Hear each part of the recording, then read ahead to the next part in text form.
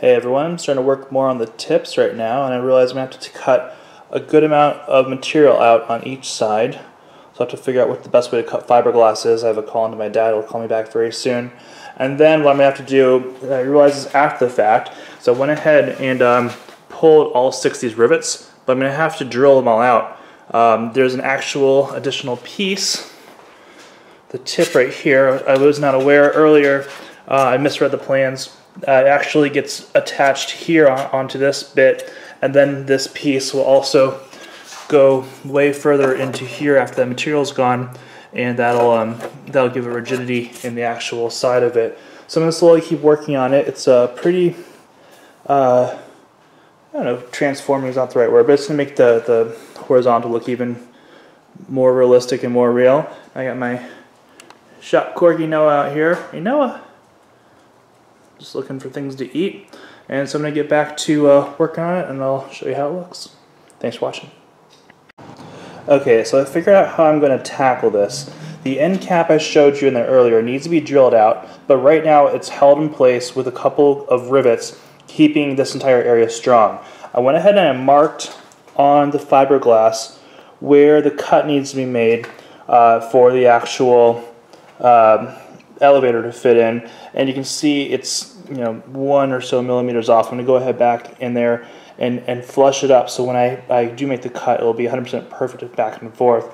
But I'm going to go ahead and pre-drill all the holes on each side, so that way the fiberglass is going to be held in a strong position when it happens, and then I'll go back in and drill out those other pieces so I can attach that trailing edge rib to it. And also what I need to do is I'm going to dimple dye the top skin.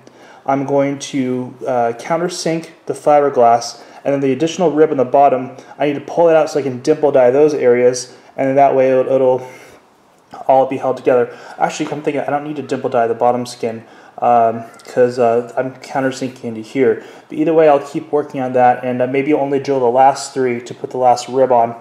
But either way, I'm just going to slowly keep going around and attaching this. I've also used a small T-square to verify it was 100% proper before I started drilling, and it is so far, so I'm just going to keep drilling and go from there.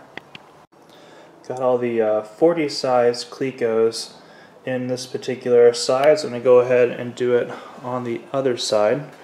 Every time I do a part, I always like to recheck the plans every single bit just to make sure I don't miscalculate something or misread or interpret. So I'm going to read the plans one more time before I do the other side, and then keep going. Okay, so I have all the 40 size holes drilled for this particular part. I still need to go in and cut this particular piece out on each side. It's only marked the left side right now. I'm going to do that bit next. I did get a hold of my dad, and I called him and asked him. He said it's fine to cheat, a little bit of fiberglass off so it lines up. So I was a little bit concerned about making sure I'm not losing any strength. I said, no, you're fine. Just mark where the fiberglass actually meets the aluminum, then cut that bit out. Just another word of how I'm building the airplane. I don't always stick clecos in every single hole when I drill out the different part, especially if it's flat. But this piece is a curve, and I want to make sure that each cleco is there holding the bit together, because it can bow out or not line up properly depending on how much you put into how you drill each hole. So I kind of started here and worked backwards each way, one way or another, and so I would keep the entire piece kind of even with how much bow and flex is in it. So that's how it's looking right now. I'm going to go ahead and putty that in when I go to paint it so it'll kind of flow into the whole thing. But it's looking pretty good right now, and I'm just going to keep working on it more later. Thanks for watching.